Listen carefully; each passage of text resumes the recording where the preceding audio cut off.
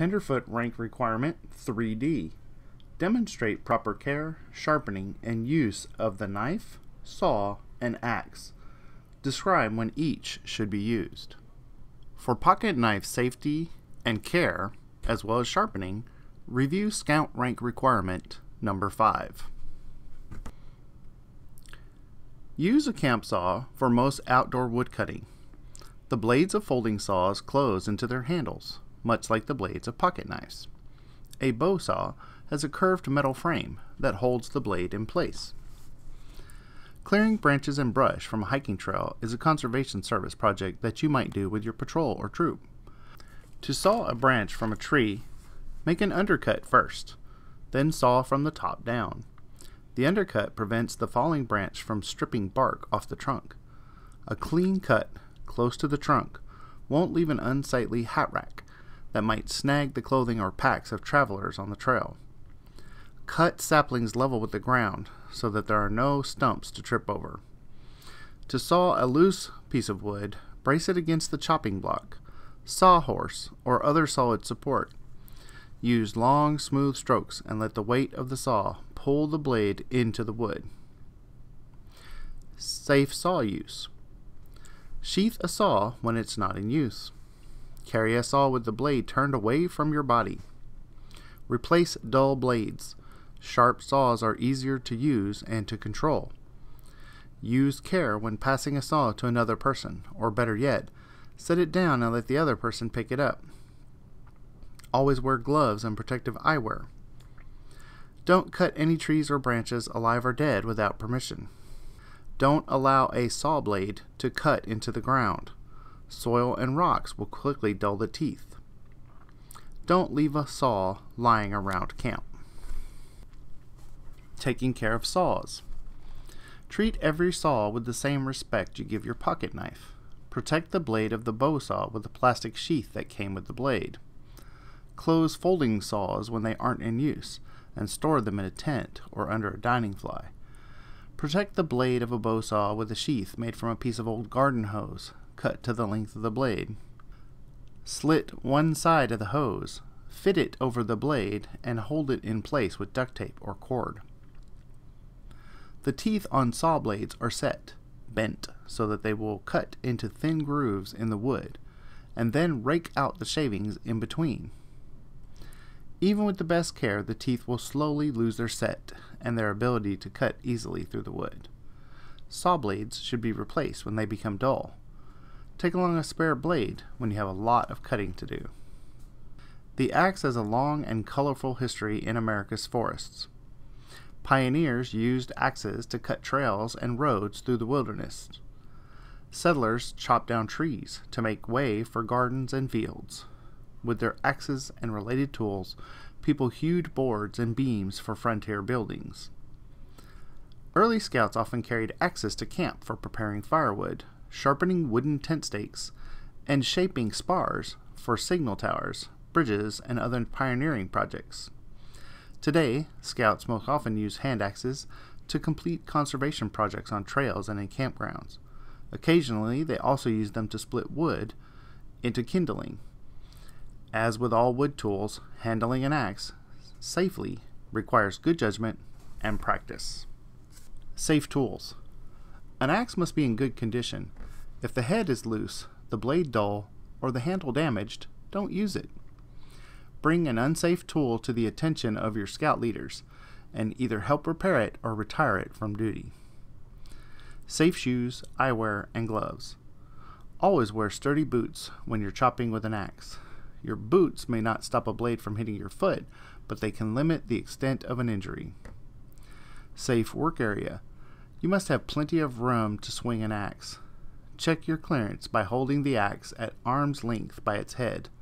Slowly turn in a circle.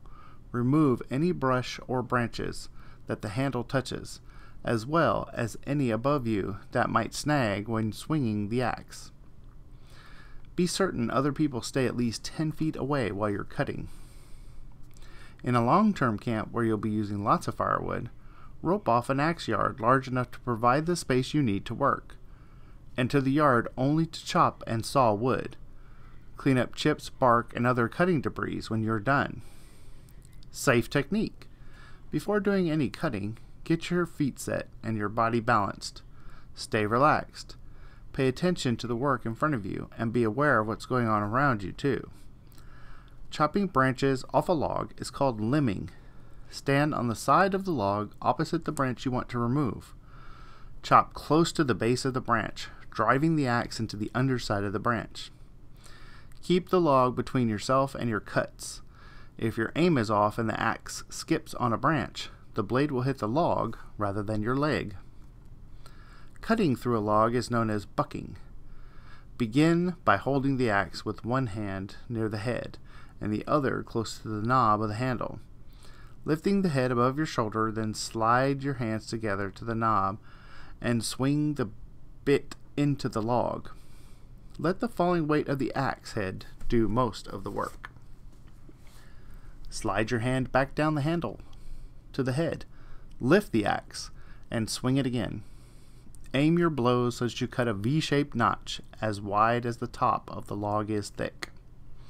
Splitting firewood, cutting it lengthwise, is best done on a chopping block, a piece of log that provides a flat, stable surface. A poor swing of the axe will send the bit into the block rather than toward your feet. To split a large chunk of wood, stand it upright on the chopping block and drive the axe into the end of it. If the wood doesn't split, remove the axe before swinging it again. Don't swing an axe with a piece of wood stuck on the bit. When the axe does go through the wood, the bit should hit the chopping block rather than the ground.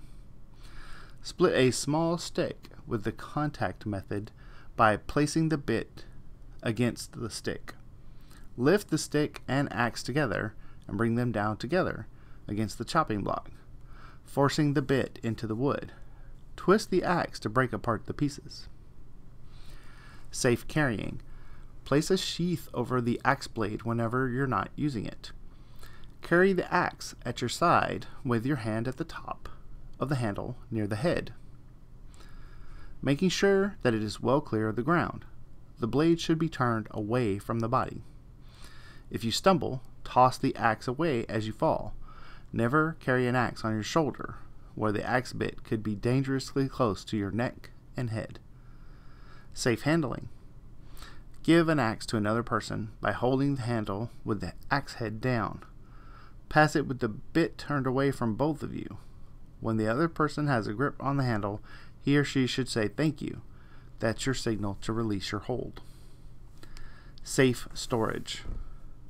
Sheath your axe and store it under a dining fly or in a tent. Sharpening the axe. Keep your axe sharp with a mill bastard file that is 8 or 10 inches long. The lines across the face of a file are its teeth. They angle away from the point or the tang. A sharp file will be flat gray, not shiny. A silvery shine means that a file has broken teeth and won't work very well. Wear leather gloves to protect your hands as you sharpen an axe with the file. Make a knuckle guard by drilling a small hole with a 3-inch square of leather, plywood, or an old inner tube. Slip the hole over the tang of the file and hold the guard in place with your file handle. You can buy a handle at a hardware store or make one from a piece of wood. Brace the axe head on the ground between 2 wooden pegs or tent stakes and a log about 6 inches in diameter. Another scout can help hold the axe steady. Place the file on the edge of the blade and push it into the bit. Use enough pressure that you feel the file cutting the axe metal. Alright, Scouts, now go get signed off by your Scoutmaster. If you like these videos, please show your support by liking, commenting, and sharing them with other Scouts.